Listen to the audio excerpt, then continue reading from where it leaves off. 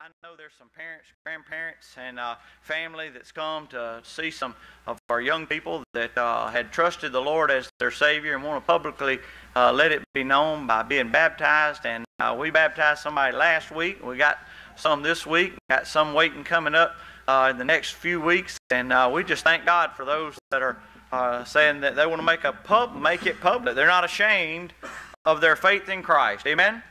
And the Bible said that we are buried with Him, and baptism is a picture. It said being buried with Him in baptism, even though baptism don't save you, it's a picture of being buried with Him. And as Christ rose from the dead, it's a picture of you being alive in Christ. And you know what? Water don't wash away sins. What can wash away my sins? Nothing but the blood of Jesus. And if water would do it, we'd just go out in the community and make folks get baptized. And but water won't do it. All that'll do is make you go down a dry center and come up a wet center. And that's all it'll do. But if you trusted Christ as your Lord and Savior, you say, well, if it doesn't wash away sins, why would I be baptized? A couple of reasons. One, Christ commanded it. Amen? That's number one. That should be enough reason. And number two, He set our example. And He didn't have to do that, but He actually set our example. The Bible said, even hereunto are you called. Christ also suffered for us, leaving us an example that we should follow His steps. And that's 1 Peter 2:21. We're following Him, and He did, and He said, follow my steps. And it's also a public declaration of the world that your faith is in Christ. You know, there's people in the world today that if they went out in their country and they made a public showing of their faith in Christ, they'd be dead by nightfall. But there's people today around this world that'll say, my faith is in Christ, my eternity is sealed, and I'm not ashamed. I'm not ashamed to live or to die for the Lord Jesus Christ. You say, why? Because He died for us. And I'm glad to know that one day, because of His death, I'll see Him again. Amen? I'm alive and well.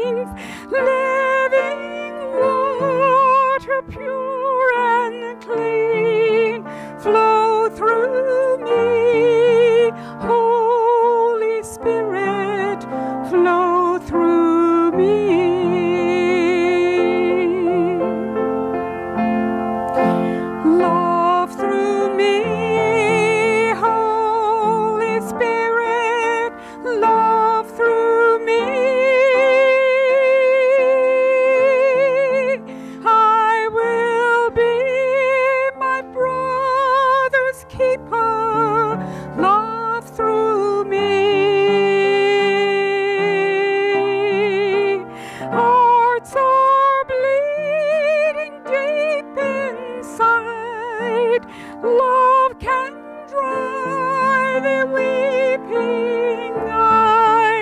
love through me, Holy Spirit, love through me. My hands will be your hands, reaching out to others. My lips will not be slow, Lord, to speak.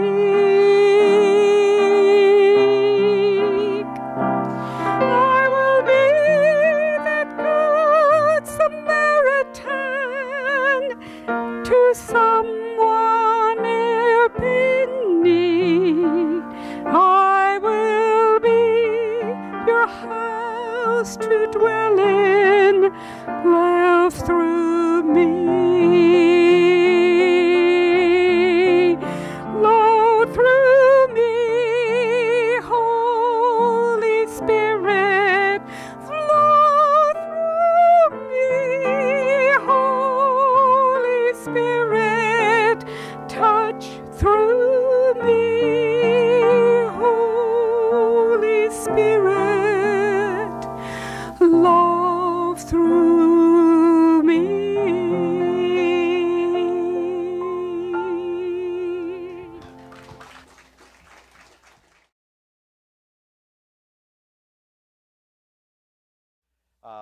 Also, we hadn't mentioned it yet. We was going to do it last Wednesday night, and then we thought about it this morning.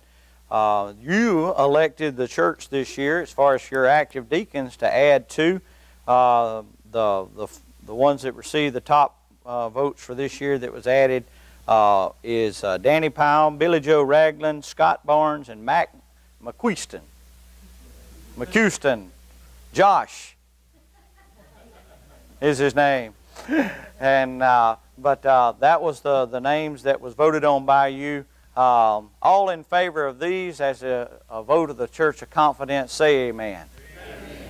They've already been elected by you, but I presented those names because we've got two of the young men that do not have ordination. And so the last Sunday night of this month, we will have an ordination for Mac and for Scott on that last Sunday night of this month. And so I needed to announce that this morning. And so that's why I presented it like I did, so we can get it in 2 weeks ahead of time on the announcements, all right? And so we thank God for that, and I think just looking forward to the upcoming year. I really am, and that as we go forward, looking forward to what God has in store for this church. This week, I guess all over this country and all over the world, everybody's got their eyes on France. What's going on over there in Paris. And this morning, I'm going to start I guess a 2 to 3 part series. I don't know if I'll get it all in next week or not. But I want to bring some messages on the other side of fear. Terrorists, what they love to do is to instill in the minds and hearts of people fear. They want people to fear where they go. They want them to fear what they do. They want them to fear whether or not to speak out for their God. They want them to fear that they want them to change everything in their life, that it revolves around them. If they do that, they have succeeded in what they want to do. Because people make bad decisions when they make them out of fear. And I want to give you some things from the Word of God that will help you. But do we all believe that fear is an emotion that can cripple us? It can cripple us. They said over there that people, when they started firing in those places, people's like, well, why didn't you run? Why did you just get down? Why did you just hunker down where you was, knowing what they was doing? And they said it was like they was paralyzed, like they could not move. They was just in fear. They just did not know what to do. As a child of God, I want to give you some things what to do with fear. There's a good side of fear, and a bad side of fear. As a parent, you try to instill a good side of fear in your children. You try to tell them that stove will burn them, that car will run over you, that will hurt you. You try to give them good things, using that as a natural response. But I want to give you something from the Word of God this morning. Proverbs chapter 29 and verse 25, I guess, is a key verse that we're going to begin with this morning. Proverbs chapter 29 and verse 25. Say, preacher, are you ever scared on a regular basis? You say, what do? You do what you're supposed to do. You keep doing what you're supposed to do. In Proverbs 29:25, stand with me if you will in honor of the reading of the Word of God. The Bible says, the fear of men bringeth a snare, but whoso putteth his trust in the Lord shall be safe. Psalms 34:11, look there back with me. Psalms is right before Proverbs. Psalms 34:11.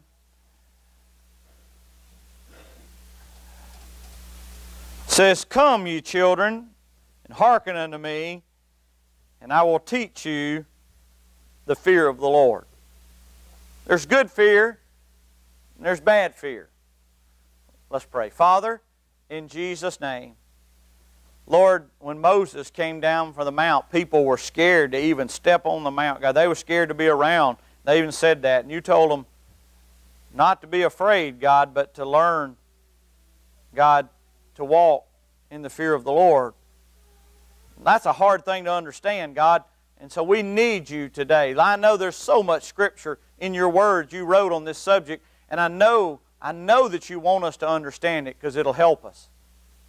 And I know that you mean for us, God, to have peace and safety many times in our life. God, sometimes you allow tribulation and trouble.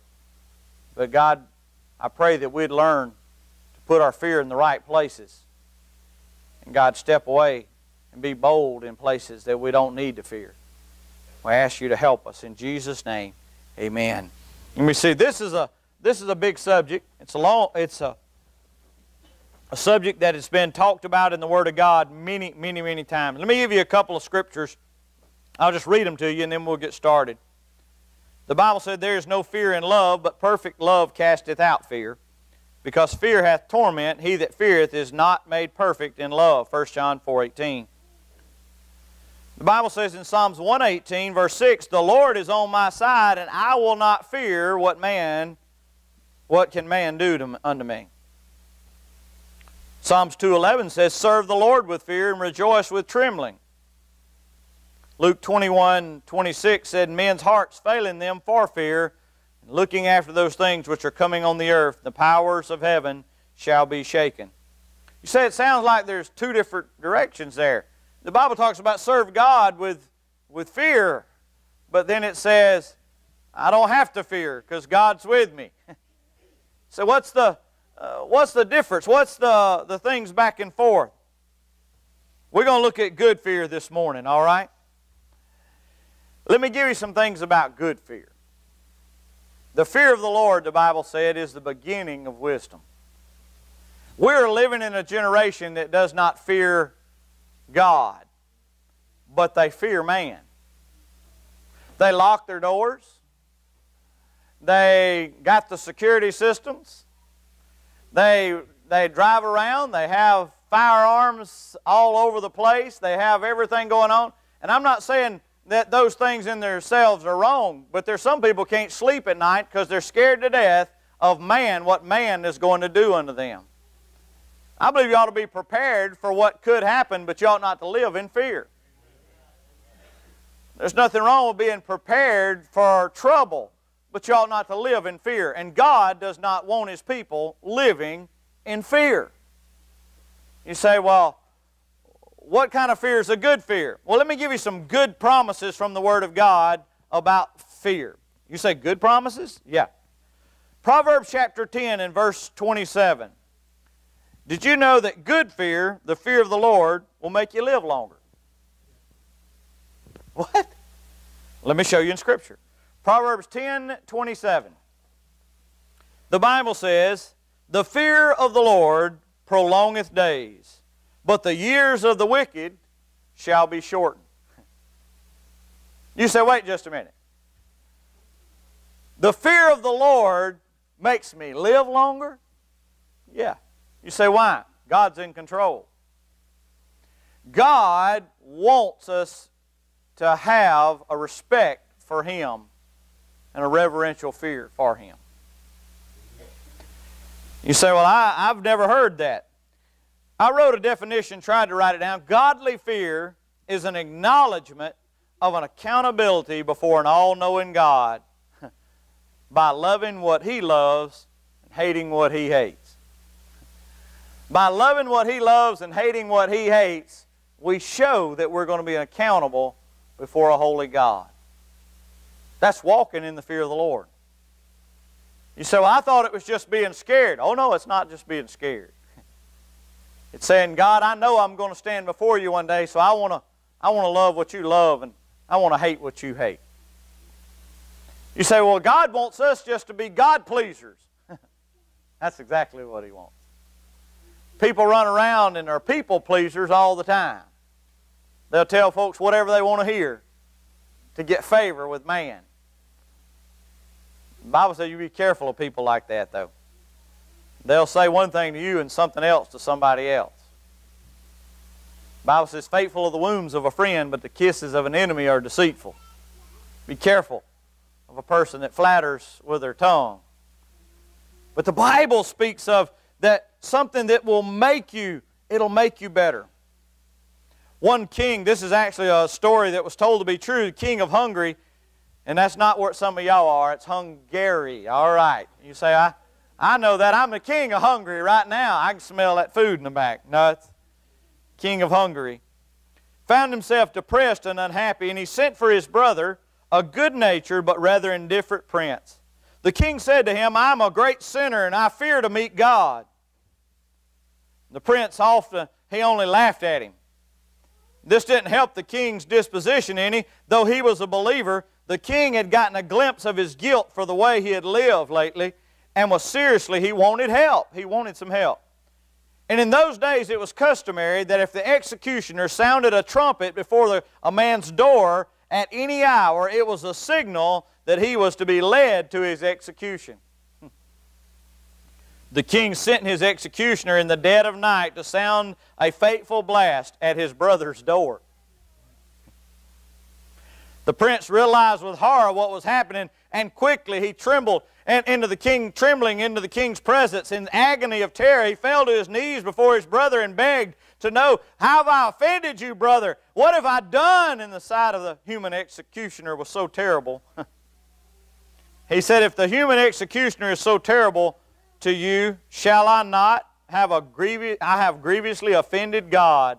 I fear to be brought before the judgment seat of Christ. Boy, he put it in perspective, didn't he? He said, oh my goodness, you've got my life in your hands. And he said, now you understand what's going on inside of me as I have sinned against my God to be brought into His presence. You know, one of these days we're all going to stand before the Lord Jesus Christ. One of these days we will all stand before Him. And I want you to know, if that don't put the fear of God in you, I don't know what will. One day we'll stand before a God that knows all,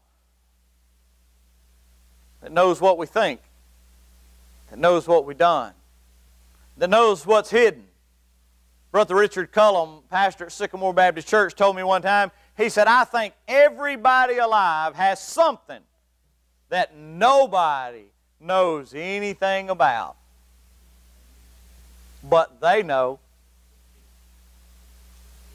And you know what? We're going to stand before a God that knows it all. You say, preacher, this don't sound like a healthy fear. I tell you what, if it gets us right before a holy God, it's real healthy. It makes us live longer. It brings peace and protection. You say, what? Look in Psalms 115, verse 11. It said, ye that fear the Lord, trust in the Lord. He is their help and their shield. You say, wait just a minute. So if I have the fear of the Lord in my life and I show that Lord, I am concerned. Lord, I do understand that you are a God that knows everything and that I will be accountable for you, to you. The Bible said that you're my shield. Absolutely right. If we are fearful before a holy God, we don't have to be fearful before man. God says you will fear one of two. You'll either fear man or you'll fear God. And I want you to know, fearing God, there's promises attached to it. Fearing man brings a snare unto you. It brings destruction. It brings stress upon your life. It brings an early death. It brings things into your life that being fearful of man is negative, but being fearful of God is not negative. You say, wait just a minute. I don't think in this day and time, people don't talk about the fear of the Lord. They talk about health and peace and safety. Listen, folks, there's a God that we will stand before one day. The Bible said that the fear of the Lord is the beginning of wisdom. The Bible said when He comes back, will He find faith? And I believe in our generation, there's a generation that fears not God, neither regards man. I believe that we're there. People's got on their shirts, no fear. I want you to know, I fear. I fear before a God that created it all. I fear. You say, why? You don't have anything to be worried about. Not as long as I'm loving what He loves. Not as long as I'm acknowledging and hating what He hates. But when I say my opinions are above His opinion, of His way, He don't have an opinion, above His righteousness. When I think that I love what you hate and I hate what you love, then I've put myself against the very God that created it all. We're living in a generation that every man does what's right in his own eyes. Amen. There's absolutes, there's right and wrong. But it brings peace and protection. Angela actually told me this illustration. I went back and looked it up and was reading on it, and I thought about it. She goes, uh-oh, what did I say? I don't remember what it was. The legend of the Cherokee Indians' youth's rite of passage. She's like, whew, man, I feel better now. You see somebody sweat when the preacher says something that he's supposed to say what you told them. Amen. His father takes him into the forest and blindfolds him and leaves him alone. He is required to sit on a stump the whole night and not remove the blindfold until the rays of the morning sunshine. He cannot cry out to help to anyone. Once he survives the night, he is a man. He cannot tell the other boys of his experience because each lad must come into manhood on his own. The boy is naturally terrified. Can you imagine being on a stump blindfold in the middle of the night in the woods?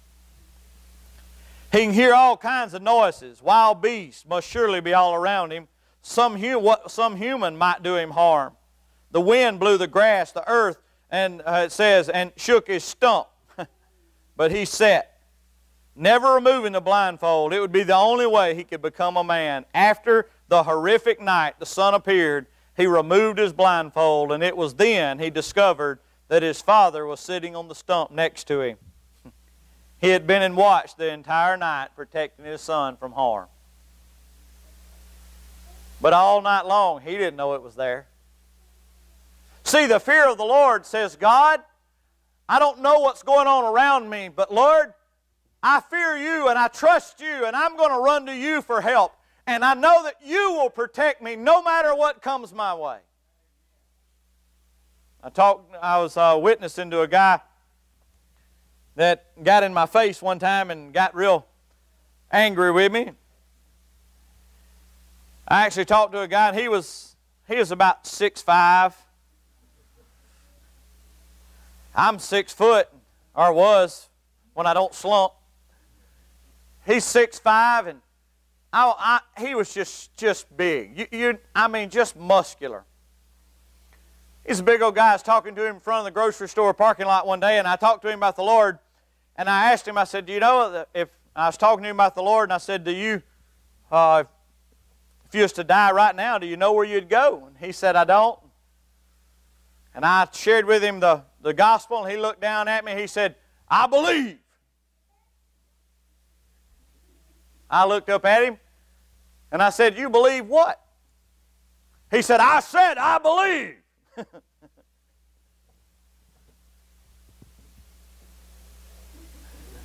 You know, when God gets a hold of you, you get a little taller, amen? I said, the Bible says the devils believe and tremble, but they'll burn forever in hell just believing. What do you believe? He said, I said I believe. I said, the Bible said, believe on the Lord Jesus Christ and thou shalt be saved. And he says, I do believe that. And I went, whew, thank you, God. Amen. I thought he's going to kill me right here in the parking lot. He said, I do. And I got to share, and I was sharing with a guy in my church, and I've told you about Danny. Danny's a unique individual. And Danny was the guy, he had a glass eye and no kneecaps, and drove the volunteer fire department pumper truck with no kneecaps. You didn't want to get in front of him, amen. Danny was stocky. He'd worked as a brick laborer all of his life, and so he'd sling those skews of brick, you know, the thing that holds like 10 brick at a time. He'd grab that thing and grab them and chunk bricks all the time. And Danny was just stocky as he could be. He had a quick temper. Danny said, preacher, you tell stories about telling folks about Jesus and them cussing you out in your face, and one guy threatening to kill you. He said he broke a bottle and was going to cut your throat and everything. He said, it just wouldn't be for me to be in that situation like that, because as soon as somebody does that, I'm going to hit them. I'm going to lay into them. I'm not going to be able to do what you said. And I told him, I said, Danny, God won't put you in a situation that you can't handle. God, if you fear Him and walk with Him, He will not allow you to be put somewhere that you and Him can't handle it. If you read Hebrews 11 about those that were accepted deliverance, and you read on the bottom about those that actually, some were died and sawed in half, and things that you read in Hebrews 11, and it said that others, it said, wouldn't accept deliverance, but they went on. You know what? God knew that if they couldn't handle it, He was there to deliver them out of that situation. But if they could handle it, He would go with them through the valley of the shadow of death. You know what? We got a God that can handle things on this side of the grave and the other side of the grave. He's in control. You say, what if ISIS comes over in the United States and starts taking lives? If God knows you can't handle it, yours is okay.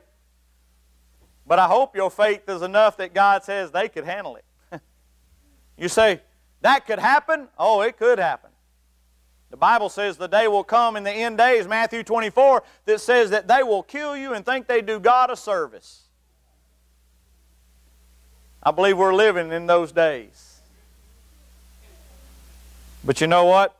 We don't have to fear. You say, I don't have to fear. Nope. The Bible said, fear Him who is not able to destroy body, but fear Him who is able to destroy both body and soul in hell. There is one to stand before in fear and tremble at His presence. But it's not man. You can look at man and say, you can't do a thing to me without the permission of an almighty God. On Wednesday night, we're studying about Paul going through the middle of a hurricane. And God told him, you're going to go before Caesar. And they went into a storm with prisoners, and they've people that has fasted and said, we're going to not eat till we kill him. And he's still going. And then he said they went a little bit further, and they go through a hurricane. They're getting ready to, the prisoners are getting ready to go to shore. And the guy says, we need to kill all the prisoners lest they escape. Paul's still right in there, gets to the shore. A snake, viper, the Bible said, latches on to him. That's a big snake. And they said, he must be a murderer. My goodness, he escaped the storm. He's going to die. But guess what? He lived. You say, why? Because he was going to stand in the presence of the man that God said he was going to and testify him in the place that God said he was going to do it. There can nothing happen to you until God says it's okay. You say, well, if I believe that, there is only one I should fear, not man. Exactly. Just walk in the fear of the Lord. Saying, God, I'll stand before a God that knows it all, and you're the only one that should make me tremble. Man should not make me tremble. Only a holy God should make me tremble. It brings peace and protection. The fear of the Lord pleases the Father. And you say, wait just a minute. What? Psalms 147, verse 11. The Bible says, the Lord taketh pleasure in them that fear Him, and in those that hope in His mercy. Say what? God it takes pleasure in those that fear Him? Yeah. Because it acknowledges that man is humble himself and he realizes there's a God that's bigger than him. Do you know the lie in the garden? The devil told man. He said, if you eat the fruit of this tree, you shall be as what? Gods. Do you know what the opposite of being as gods is? Humbling ourselves and acknowledging God. And God says when man lifts himself up, he's brought down. But when man brings himself down, he's brought up. He that humbleth himself shall be exalted, but he that exalteth himself shall be abased. What it's saying is, God, I don't have to fear man, but Lord, I kneel in your presence, God. I live like you want me to live and please you, dear God. You are more important than what anybody else says about me. You're more important than what my boss says. You're more important than anybody, God. Your word. Lord, I humble myself before you and you alone. And I want you to know when you humble yourself before Him, God says, I take pleasure in that. It's not that you're scared of Him. It's that you've acknowledged that He is where He is and you are where you are. It's saying, God, you're great and I'm small. God, you can do anything. But Lord, I can do nothing. Scripture says, for without me you can do nothing. C.S. Lewis wrote the books, the Chronicles of Narnia. If you go back and you read, they all got biblical lessons to them. If you know your Bible, when you're reading them, you realize the biblical stories have been incorporated into his writings. He uses a lot of creatures, mythical things to do it. But Aslan is definitely the Lion of the tribe of Judah, the Lord Jesus Christ. C.S. Lewis, the author, he said, has two girls. He said, the author had them, Susan and Lucy, are getting ready to meet Aslan, who represented Christ. There's two talking animals, Mr. and Miss Beaver. They prepare for the children for their encounter. Ooh, said Susan, I thought he was a man. They're getting ready to meet a lion. Is he quite safe? I feel rather nervous about meeting a lion. That you will, dearie, said Miss Beaver. And make no mistake, if there's anyone who can appear before Aslan without their knees knocking, they're either braver than most or else just silly. Aslan was a picture of the Lion of the tribe of Judah. I want you to know, when you know you are called into His presence, you ought to be your knees knocking together. You say, well, He's my Lord. He's my Savior. He's my friend. He's my protector. He is the Alpha, the Omega. He's everything to me. I have nothing. I can come boldly before His throne of grace and find help in time of trouble. I know Him. I love Him. He is my Savior. That's great, but when you're called in His presence, I can guarantee you there's going to be things going through you. There's going to be thoughts going, oh my goodness, here. Can you imagine how a holy God that's never thought evil, that's never, the Bible says, who cannot be tempted, neither tempteth He any man. A God who cannot lie, a righteous God, a holy God, that His righteousness, He's so pure and so holy that a man was in His presence and saw just his hinder part hid in a rock and his face shone so bright that he had to put a veil over him because people couldn't even look at a reflection. A God that holy, and one day, your name will be called and nobody will go with you. And you will stand before that throne with angels going around saying, holy, holy, holy, Lord God Almighty, which was and is to come. Revelation says they got different faces and wings on every side, and they're circling the throne and elders on their feet. on their knees and on their face before Him, and you will be called before the judgment seat of Christ. And I want you to know, if that don't scare you to death, there's something wrong with you.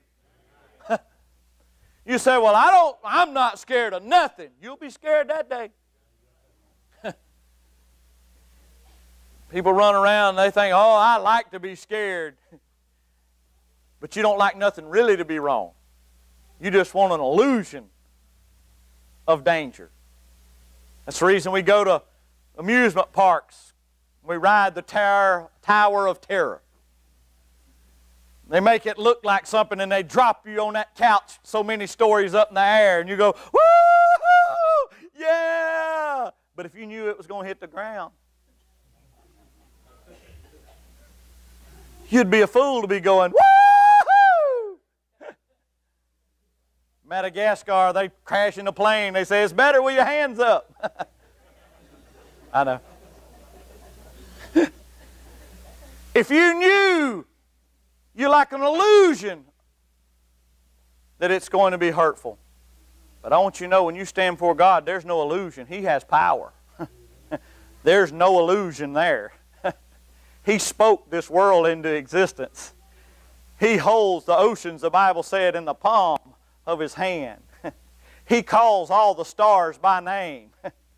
We can't even get the grasp of who they are and how many there are. And He knows their name. He said they sing together.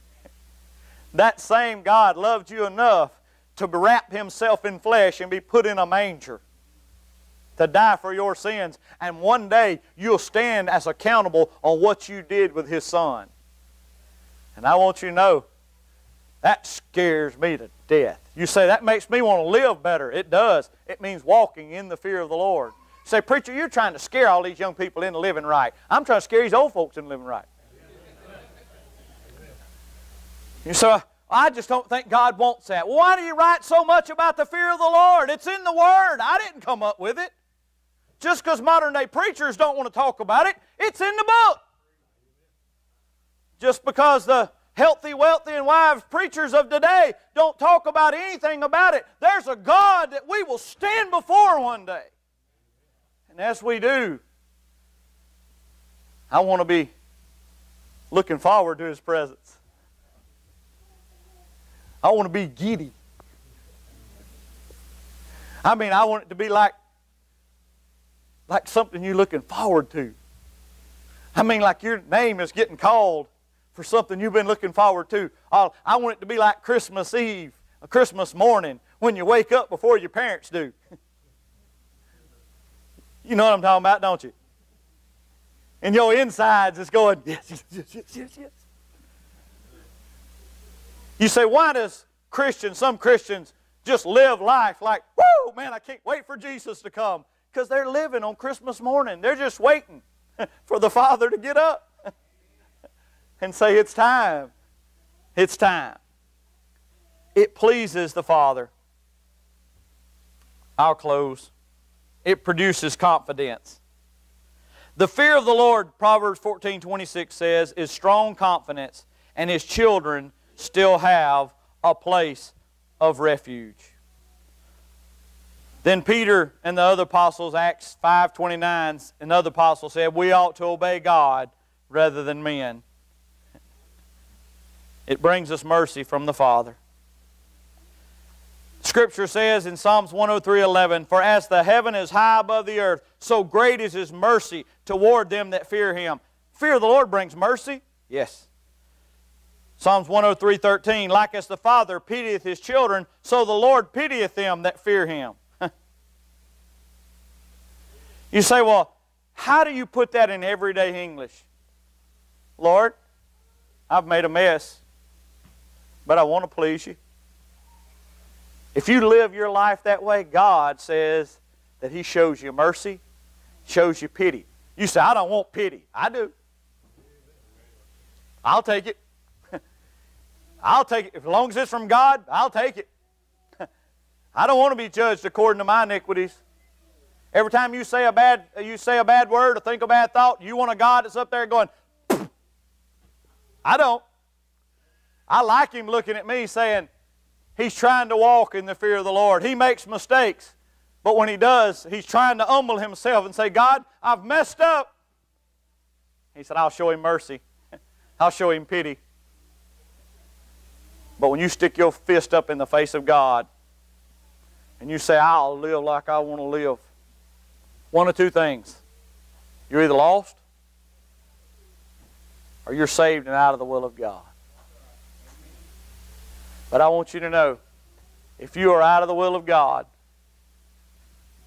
there's hope for you. There's a place for you.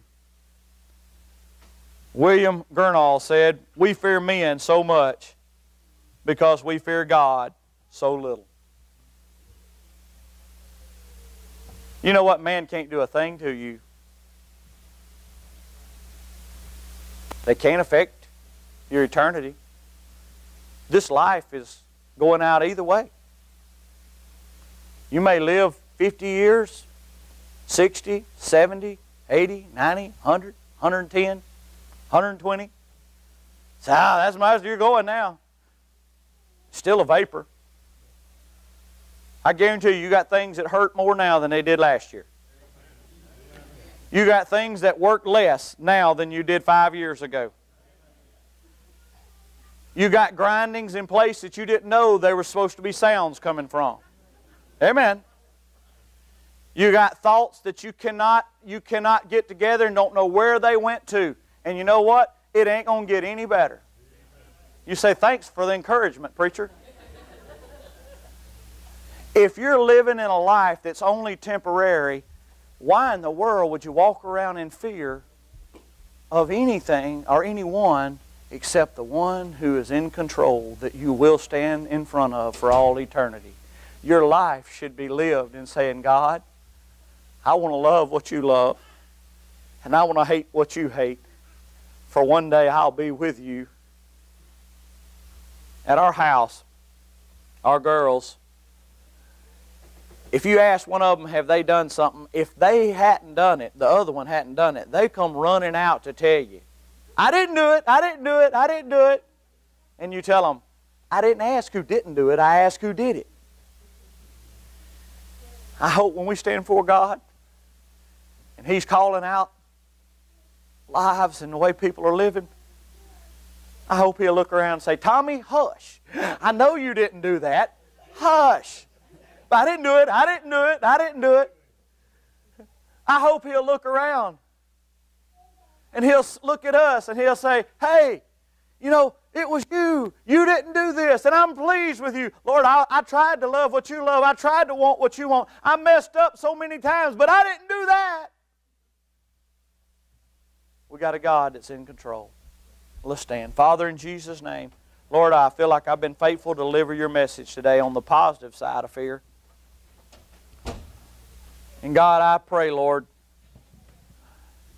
God, as your children are here today, if there's people, God, that are walking in a way, God, that we're walking in a way and that shows that, God, we don't realize that a God that we will stand before. I pray that, God, that we would get ourselves in a place, an humble place to say, God, I know I mess up. And Lord, I want to love what you love and I want to hate what you hate, but God, I get in my own way. Lord, have mercy on me and have pity on me, O God. But today I choose to walk in the fear of the Lord.